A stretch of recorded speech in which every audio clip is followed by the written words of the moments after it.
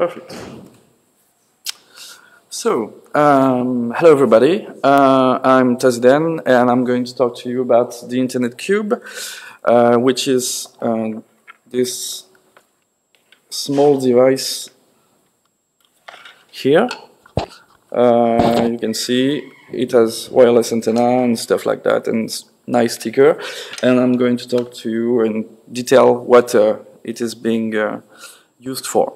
So, here it's about neutral internet and self-hosting, and this project is made in the frame of the Fédération FFDN, which is a federation of non-profit internet access providers. And so one question that we have at ART in our internet access providers is how to provide a libre, as in free software, neutral and decentralized access to the internet. That's the key question that we have in mind. Today at big commercial ISPs, if you ask the question about libre and neutral, it's the answer is no, it's not neutral, and about free software, you can forget about it. It's not the case. So today, without the Internet Cube, without this small box, when you connect to the internet, you go through your ISP, obviously. The ISP is the single point of censorship. It's really the easiest point to spy on you and to gather data, to use your personal data and to interfere with it.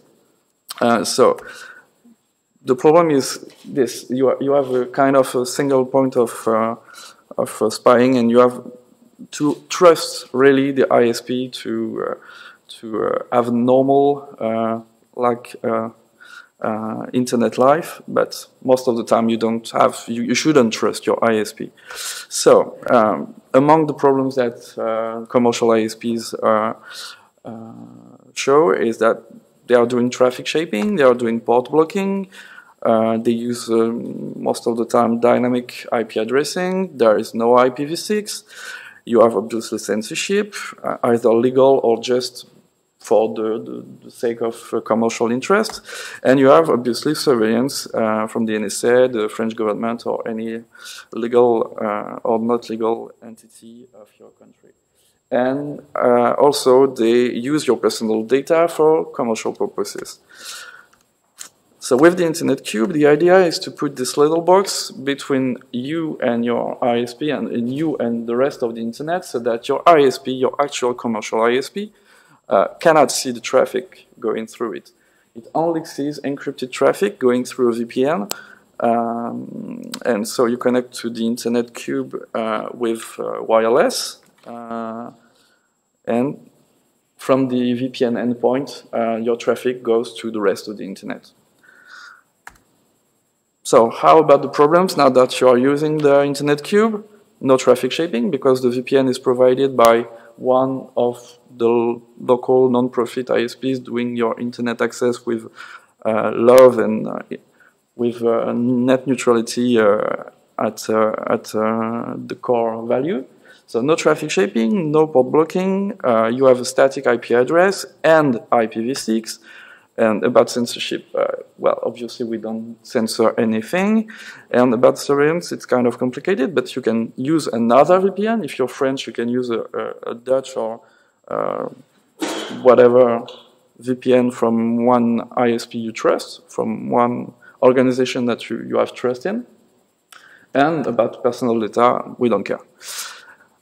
So there for the libre and neutral part, it's done, no problem.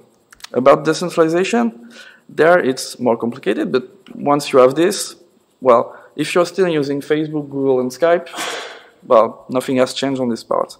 So, what do you agree on when you use Google services? Like, you agree to a bunch of stuff, like you're giving your life to them for eternity, and your life, your data, but that's kind of our life now.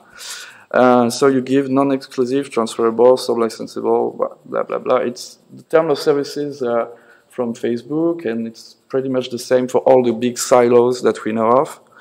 How long at Google? Like it's, well, even if you stop using services, it goes on. For Facebook, it's the same. I spare you the term of services. You can go have a look at term of services. They didn't read it to have an opinion on this. So with the Internet Cube, it comes with a very cool project, which is called Host, which is a very good toolbox, a very good tool, a very good project to ease the self-hosting part, which allows you to create domains and emails, and to also install applications like Wiki, OnCloud, many things like that with a single click. It's very user-friendly. And so here for the decentralized part, you are using a box at your home that is providing the services that you were used to use on the internet, on the rest of the internet, the commercial internet, and now you are the internet with this cube. So now at this point you should be asking, shut up and take my money. So how about the price? So this is just a small Olimex board with a box, with a power supply, with a wireless antenna, with a memory card. It's approximately 70 euros for a complete cube with the shipping cost included. It's for the VPN, which is the interesting part. It's approximately €7 per month today with our local non-profit ISPs. Once we'll have more and more users, the cost will obviously go down.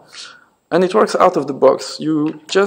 Here you can connect. There are two wireless networks that are shown. One Tor network and one pirate box. You can download things here from the box. It just works. You just plug it through an internet access like I did, like Petit did earlier, and it just works.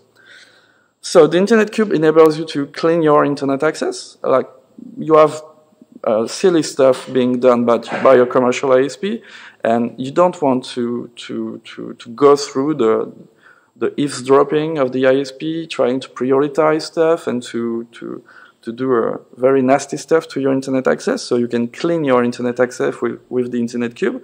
You can self-host the services and your personal data without having huge computer skills, because it's just plug and play and very easy to use. So where can you find this cube? Because it's not yet in Amazon catalog, not yet. From your local non-profit ISP, as I said, it comes with a VPN, but you're not obliged to use it with a VPN. But that's one of the big interests, a core feature of it. So not all of the local non-profit ISPs that you can see on this map not all of them provide the box, but it's spreading very fast. And obviously you can build it yourself. Like all this is free software. The hardware specifications are also online. Everything is public and free software, and you can obviously change whatever part you want. If you want to use a different hardware, you can. If you want to use different VPN provider, you can. If you want to use to modify Host to add specific applications, or not using Host at all and use something else, you can. So the Cube applications, there are several. You can use it as a pirate box. You can use it as a Tor proxy. You can clear your mobile internet access, use it as a media center, as a portable mesh node. You can use it as a temporary collaborative server. Actually, as I'm saying, you can use it. You can make it being used for this. Because today we actually do the pirate box and the Tor proxy stuff. It works. But if you want to go and transform this into a portable mesh network, go and do it, really. So that's pretty much everything about it. If you have questions, I'm all yours.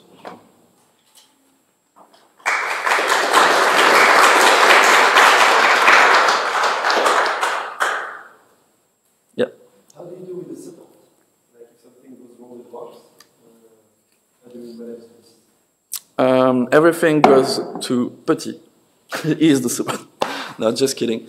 One interest of having the local non-profit ISPs in the loop is that they are dedicated people who are very into building human networks on top of machine networks. And so the support is currently being done by the local groups across France and Europe. And this is how we do it. And obviously you have the internet with the projects. You can publish issues on GitHub. You can put issues on GitHub on the several projects and so on. So currently this is it. And you have the mailing list and so on. So maybe that's something we can improve on the user-friendliness part, but yeah. Yeah. Yeah. That's a good point. Other questions? One question will be related to the FFDN. Yeah. How did you govern the law about DNS censorship? Yeah, very good question. About DNS censorship, as of now, the French internet access providers are all concerned by the law. Like we are we are operators by law, and we should apply the law the same as Orange, Free, and other big commercial ISPs. But the fact is that we have never been asked to do such things.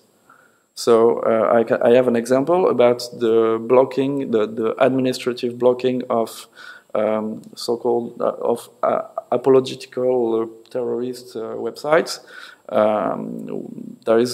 There is this in the law, but only the big commercial ISPs were asked to block these websites, not us. And today, as of now, at the time I'm speaking, no website or nothing is censored on our networks, not just because we don't want to, but because we were never asked to do it, despite the legal part. That's something really weird. And also about the DNS, you can use your own resolver. We can build an app to use your own resolver on the box, so that you don't have to use the DNS provided by the VPN or provided by the commercial ISP, and yeah. And so what is the percentage of internet users that are going to internet through associative ISP? It's very, very small, but today in the Fédération FFDN, we are 29 organizations across France and Europe, and with more than 2,000 people involved in these structures, and 2,000 members, and more than the half of it are connected through ADSL or wireless through a non-profit ISPs.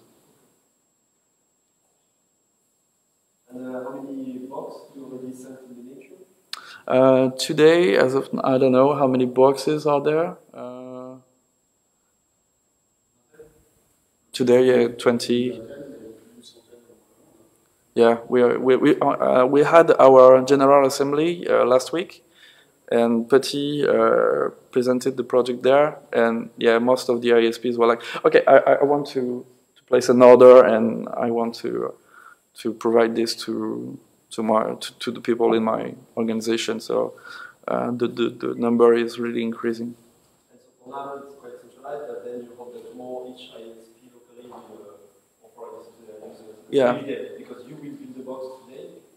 Yeah. It's one of the boxes, but more you hope that local. Yeah, exactly. Like we really want people to take the project and remix it and use it as they want. If they want to brand it or to change things, and yeah, they are more welcome to do it. More than welcome to. Thank you very much. Thanks.